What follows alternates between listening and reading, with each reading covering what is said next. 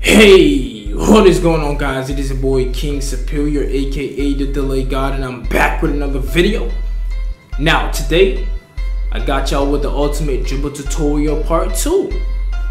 Now if we get 400 likes on this video, I will bring a part 3 for you guys, man. I will bring the ultimate dribble tutorial part 3 if we get 400 likes on this video, man.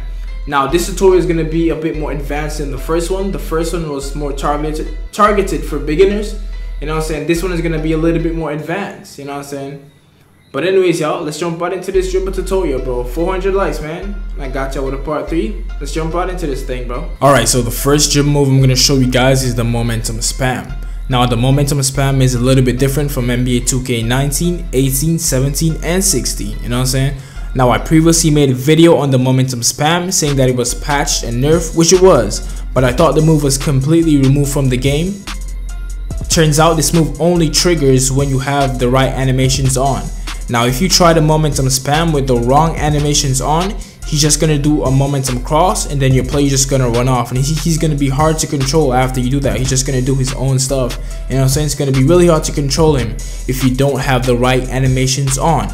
Now in this first clip of me momentum spamming, I have the Kobe Bryant size up package on. Now if you want the momentum spam to be extremely fast, you need to equip either the Allen Iverson size up package or the Pro 4 size up package.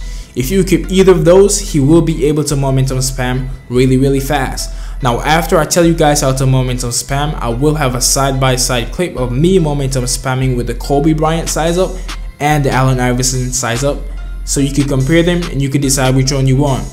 The Allen Iverson is faster though, but I will have a side-by clip just so you can decide which ones you want, okay?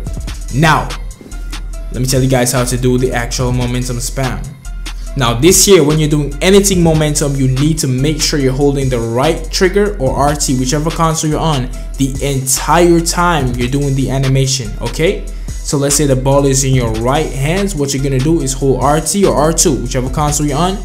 Then you're gonna flick the right stick to the left. Then you're gonna push the left stick diagonally upwards to the left, okay?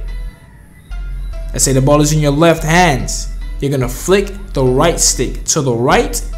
Then you're gonna push the left stick diagonally upwards to the right while holding RT or R2 the entire time you're doing the animation. Right when you're about to begin the animation, hold RT or R2, okay? Let me explain it one more time. The ball is in your right hands, alright?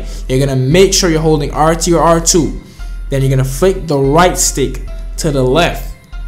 Then you're gonna push the left stick diagonally upwards to the left. This year you have to make sure you push the left stick diagonally upwards to the left or right, whichever way your momentum crossing to, okay? In previous years, last year, 18, 17, 16, you could push it directly to the sides and you would be able to perform the momentum cross. This year, you have to, bro. You have to make sure you push it diagonally upwards either to the right or left. You have to. There's no if, buts, or maybes. You have to do it like that this year.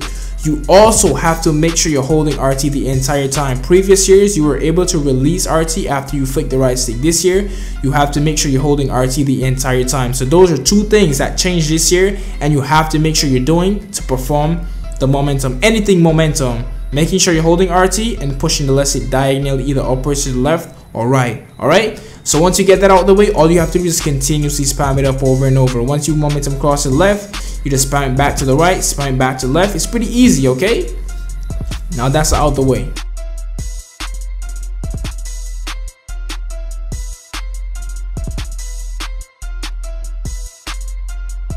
Alright, so the second move I'm going to show you guys is the hesitation explosive behind the back spin, alright?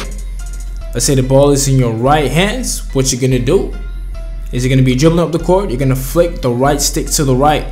Once he does that hesitation, what you're going to do is flick the right stick down. Once he puts the ball behind his back and it goes into his left hands, you're going to rotate the right stick counterclockwise, alright? Let me repeat that one more time. The ball is in your right hands. You're dribbling up the court. What you're gonna do is make sure you release R2 as well. I didn't say that the first time. Make sure you release R2 or RT, whichever console you're on. Flick the right stick to the right. Once he does that hesitation, you're gonna flick the right stick down so he can do the explosive behind the back. Once he puts the ball over to his left hands, what you're gonna do is rotate the right stick counterclockwise, okay? The controls will be on screen. Let's say the ball is in your left hand this time, you're dribbling up the court. Make sure you release R2 or RT, okay? Or else he's not gonna do the hesitation. The ball is in your left hand, you're gonna flick the right stick to the left. Once he does that hesitation, you're gonna flick the right stick downwards. Once the ball goes over to his right hands, what you're gonna do is rotate the right stick clockwise. Pretty simple. And you could also finish it off with a between the legs, like you see me doing the tutorial. You know what I'm saying? The between the legs is optional. You don't have to do that part, but it's up to you. The controls is on screen. You can follow that if you want. You know what I'm saying? But I'm just showing you the basic, the hesitation, explosive behind the back, spin. Like I said, you can finish it off with the between the legs if you want. Alright, so you could also perform this move by flicking the right stick up rather than flicking it to the sides. If you're gonna flick it up, you could do it with the ball in either hands, okay? So let's say the ball is in your right hands. What you're gonna do is flick the right stick up. Once he does that hesitation, you're gonna flick the right stick down. Once he puts the ball over to his left hands, what you're gonna do is rotate the right stick counterclockwise. If the ball is in your left hands, you're gonna flick the right stick up. Once he does the hesitation, you're gonna flick the right stick down. Once he puts the ball over to his right hands, what you're gonna do is rotate the right stick clockwise. It's really that simple. Alright, so the next move I'm going to show you guys is the Sham God. Now a lot of people ask me how to do the Sham God, and the Sham God is actually a pretty easy move. Someone also asked me what's the best thing about the Kyrie Irving dribble style that I use, and the answer is the Sham God. You know what I'm saying? So if you're watching this video, here we go. This is the answer to your question. The Kyrie Irving dribble style, the Sham God is the best thing about it. Now you could either do the Sham God standing or driving, you know what I'm saying, sprinting on a fast break or whatever. You could do the Sham God at any given time, okay? How to perform the exact Sham God that I'm doing is making sure you have the Kyrie Irving dribble style equipped. Now I'm not sure, well, you can do the Sham God with different dribble styles, but the one that I'm using is the Kyrie Irving one, okay? So let's say the ball is in your right hand. This is for the standing one, right? The ball is in your right hand. What you're gonna do is flick the right stick to the right, then flick it back to the left. It's that simple. That is exactly how you do the Sham God. It's really that simple, bro. If the ball is in your left hands, what you're gonna do is flick the right stick to the left and then flick it back to the right, and you got the Sham God. You see how simple that is? Really simple, but a lot of people don't know it's really that simple. Now if you're on a fast break, you could also perform the Sham God. Now you could be holding the right trigger or you could release the right trigger. Either way, you're still gonna do the Sham God. If you're sprinting on fast break and the ball is in your right hands, what you're gonna do is flick the right stick to the right and then just flick it back to the left. If you're sprinting on fast break, the ball is in your left hands, you're gonna flick the right stick to the left and then back to the right. Really that simple. The Sham God is so simple and very underrated. Now what I usually do with the Sham God is I hit them with the Kobe Bryant size up speed boost that I showed you guys in the previous dribble tutorial. I hit them with the Kobe speed boost, blow by them, and then a lot of times the center will step up to help. The very moment I see the center stepping up, I hit the Sham God, and a lot of times I either get an ankle breaker or I just slip by him and I'm wide open for a layup. So you could combine the two. If you don't know how to do the Kobe Bryant speed boost, you can watch my previous dribble tutorial. Hit them with the Kobe Bryant speed boost, and as soon as you blow by your defender, just hit the Sham God. If the center comes up to help, hit the Sham God. Even if he doesn't come up to help, you can still hit the Sham God, and he gives you extra space to make an easy layup, bro. Alright, so the next move I'm going to show you guys is the NBA 2K20 momentum behind the back. Now the momentum behind the back that we knew over the years, NBA 2K19, 18, 17, 16, that momentum behind the back that we all know is no longer in the game. It has been removed. It is patched completely. It is not in the game anymore. But there is a newer momentum behind the back, and it might be even more explosive. Okay, so basically what it is the momentum cross with the explosive behind the back. You're chaining it together. Now this move right here is the hardest dribble move in this entire tutorial, which is exactly why I saved it for last. So I need you guys to really pay attention to this move, okay? Listen to me carefully. I will have the controls on screen. You need to listen to me and look at the controls on screen. If you're an advanced dribbler, it might not be that hard for you, But if you're a beginner dribbler, it will be hard for you, okay?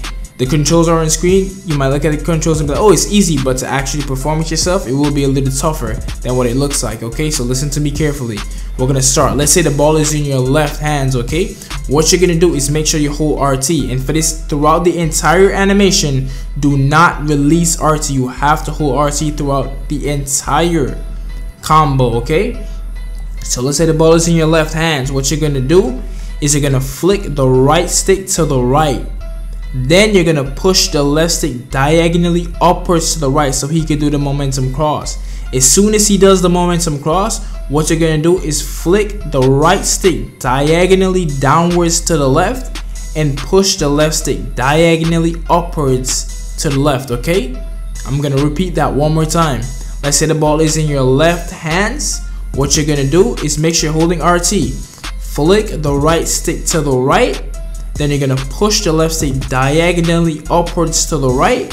Then once you're done doing the momentum cross, you're gonna flick the right stick diagonally downwards to the left and push the left stick diagonally upwards to the left.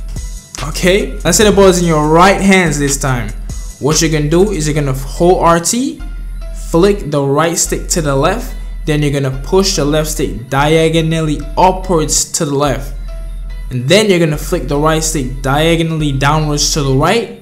Then you're gonna push the left stick diagonally upwards to the right, okay? The controls will be on screen. I'm gonna repeat this one last time, okay? The ball is in your right hands.